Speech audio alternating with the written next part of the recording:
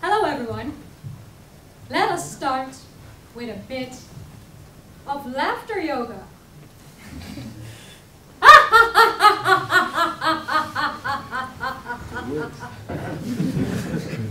And now, it is your turn.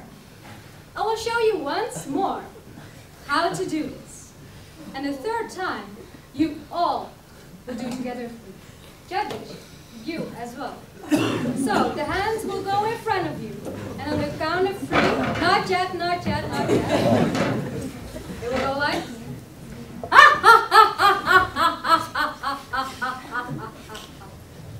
Are you ready? Hands in front of you. Very good, very good, very good. On the count of 3. 1, 2, 3.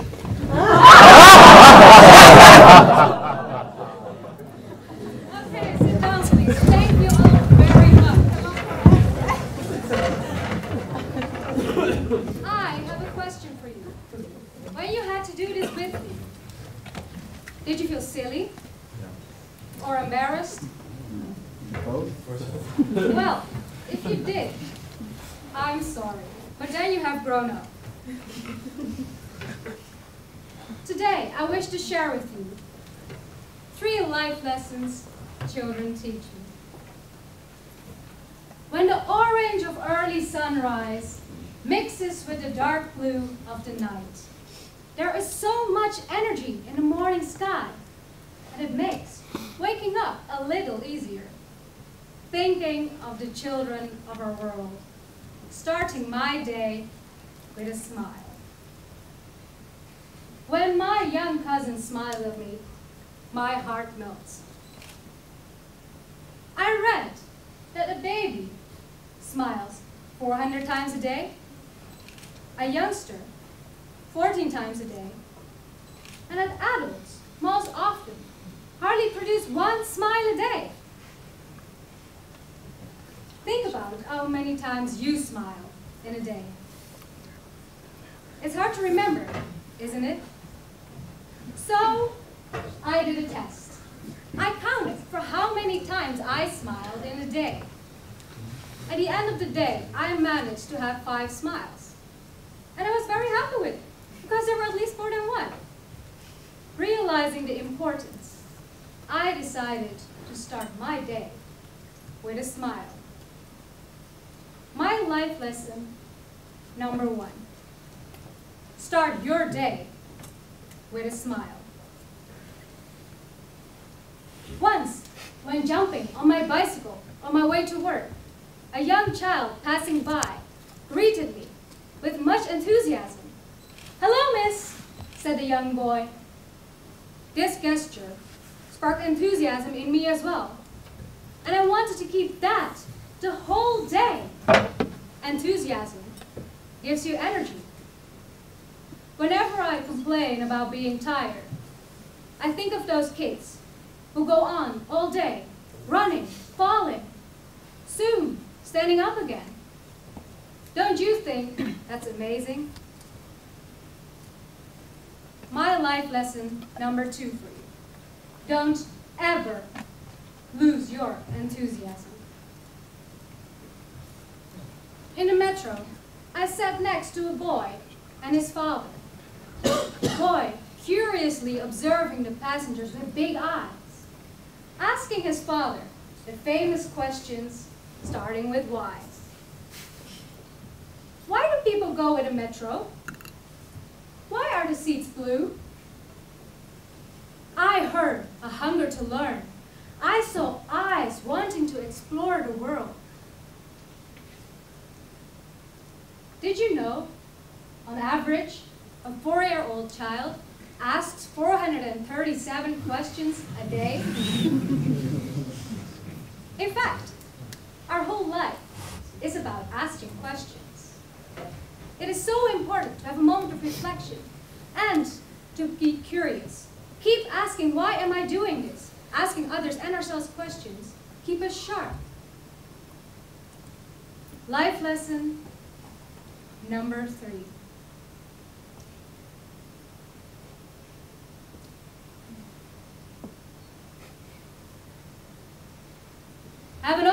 curiosity, asking questions. Be hungry for information. I believe that where is no shame, there's only gain. In one day in the Netherlands, 505 children are born in one day. 505 new human beings who will surprise us. Who will eventually grow up, but hopefully a part of them will remain very young. I always wondered how it was to be a grown-up when I was a child.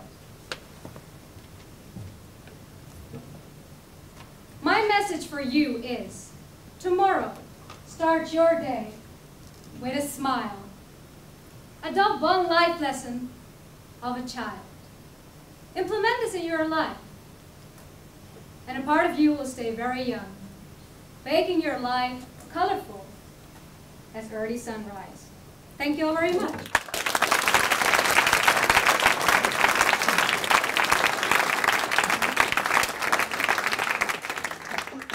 Well, thank you, Nupur. Maybe the judge did some questions. What's the function of growing up? The function in the context of your story, because we all need to be kids.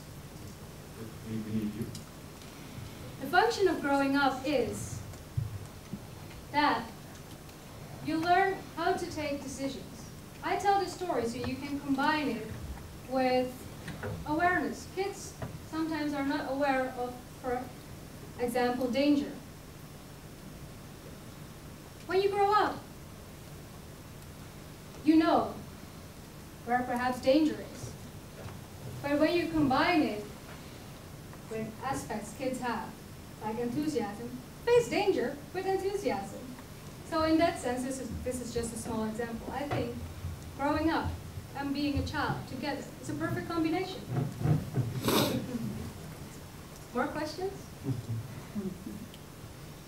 Have you got an explanation for the reason why children smile 400 times a day and an adult only once, or why a child asks 437 questions a day and a child or a parent or a grown-up a lot less? There's no scientific explanation. If I have to give you an explanation, I think we adults think too much. We are busy thinking the whole day. We are worrying also a lot. Kids are not that much busy with that. So I think as adults, use your mind, but not too much, and then the smile comes itself. But then what about the questions? Because if we think a lot, then why would a child ask a question if he doesn't think? You don't always have to think for a question. Sometimes a question just comes. And when you have to think, you think. And when you don't have to think, don't think. More questions? Ron Guzman made a TED talk about the hidden power of the smile. Yeah. Did you see that? Yes, I saw that. Well, I think it's good to smile. I like your enthusiasm about it, but I don't think it should be mandatory. It should be something honest. Because if you're having a shit day and you're just gonna smile like, yeah, I have to smile now, but I feel like shit, doesn't really empower the smile like if you would feel good. Perhaps you should try it one day, and then you come back to me. I'd like to respond to that. Just now we all have to, we have to force our laugh, and then in the beginning it seems kind of ridiculous, but when everybody does it, it actually made me laugh, and I didn't even have to force it. It came by itself. So I kind of disagree with you, sorry. Yeah, it works physically. You feel better when you smile, and you can't frown at the same time. But it's not honest, that's what I'm saying. When you smile like every day when you get it. Yeah. I remember being a child, and what I remember I know it might be special. I remember that I always smiled whenever the world around me surprised me. And I still have that. Whenever the world around me surprised me, whenever I see a whole classroom of people doing laughter yoga, I'm smiling. What is your advice to have me keep being surprised with the world? How can I stay surprised, stay smiling? That is a good question. To keep surprised with the world is just keep wondering about everything. Wondering is something different than being surprised.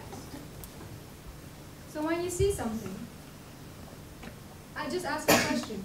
When you ask a question, actually, you enforce in yourself to be surprised. At least that's my opinion.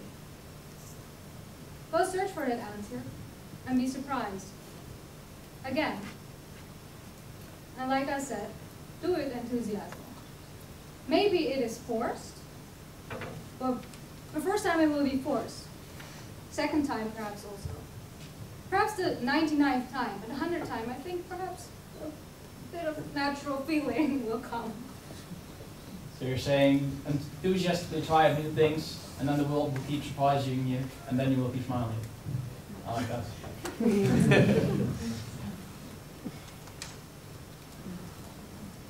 I do want to answer his question when you always have to force a smile. I wonder that if you really find out that you always have to force a smile, you should change something in your life.